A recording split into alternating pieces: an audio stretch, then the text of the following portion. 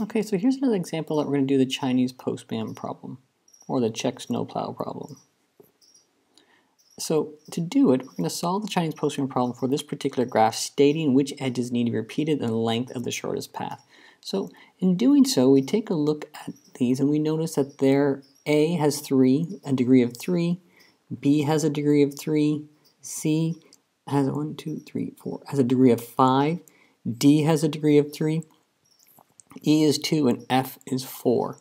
And so I recognize that I have, in total, I have 4 vertices of an odd degree. I have A, B, C, and D are all odd. Okay, and so now I have 4 vertices that are odd, and there are steps to consider when we have 4 odd vertices. Okay, and so first step is to write down all possible pairings between the odd vertices, and there will be 3 of them. So that means we are going to consider if we have vertice AB and CD.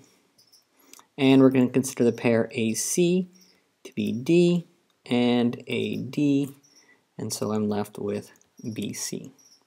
Okay, so here are all the possible pairings. For each pairing, find the shortest total distance between the 2 vertices in the pair.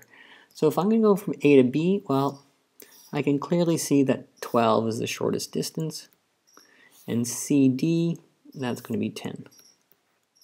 And so the total of this distance is 22.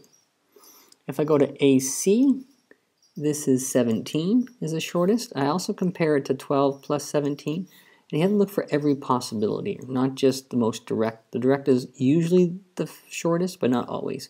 So that's going to be 17, and B to D here is 8, which is shorter than the 27. So that's a total of 25.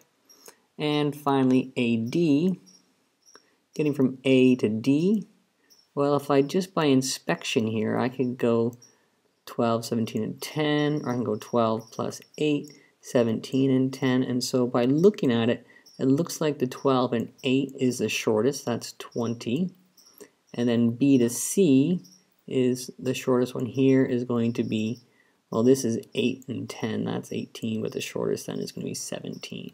So 17 is the shortest, and that gives me a total of 37.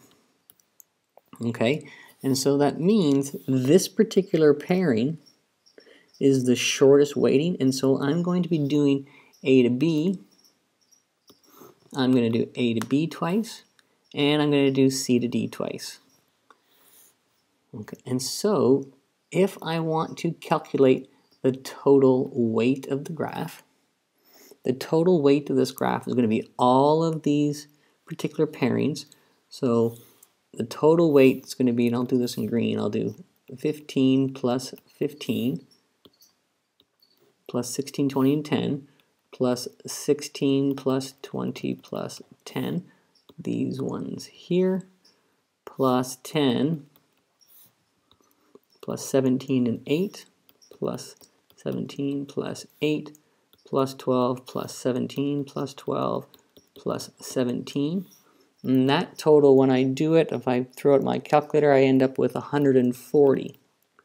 And then the total length, I'm going to have to do these ones twice. So I'm going to take that, I'm going to add plus the 2 extra, the 2 doubles, which is 22. And so the total is going to end up being 140 plus 22 is 162 is the shortest distance. All right, and so the trail, to do a possible trail, well, I'm going to start at the odd vertex.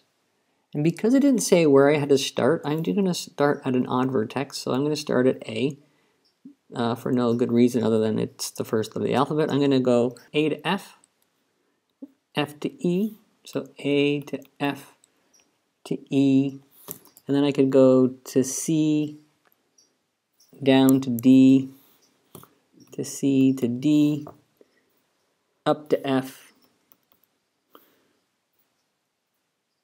back to C, up to B, back down to D, to C, from D to C again, that's the doubled C, going up to A,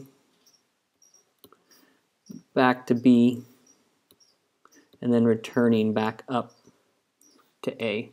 This is one possible path, but there's lots of different combinations that will work. And any one that does each trail once, but the shortest ones twice, will be a sufficient end to the Chinese Postman problem.